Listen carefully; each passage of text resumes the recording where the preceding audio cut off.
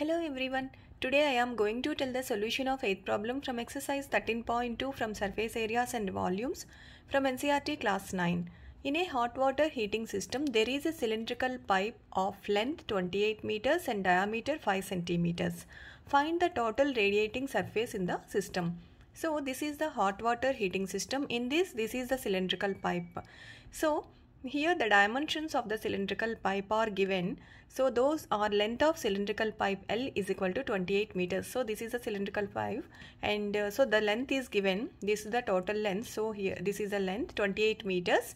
So this is H and diameter D is equal to 5 centimeters. Here the measurements are in meters and centimeters. So you have to convert this centimeters into meters. So radius R is equal to 5 by 2.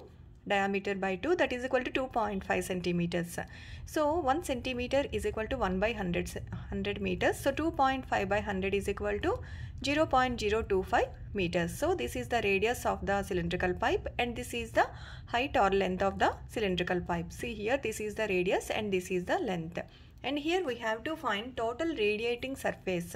So this is the curved surface area or this is the curved surface area of this pipe, that is 2 pi RH, because this is in the form of cylindrical shape.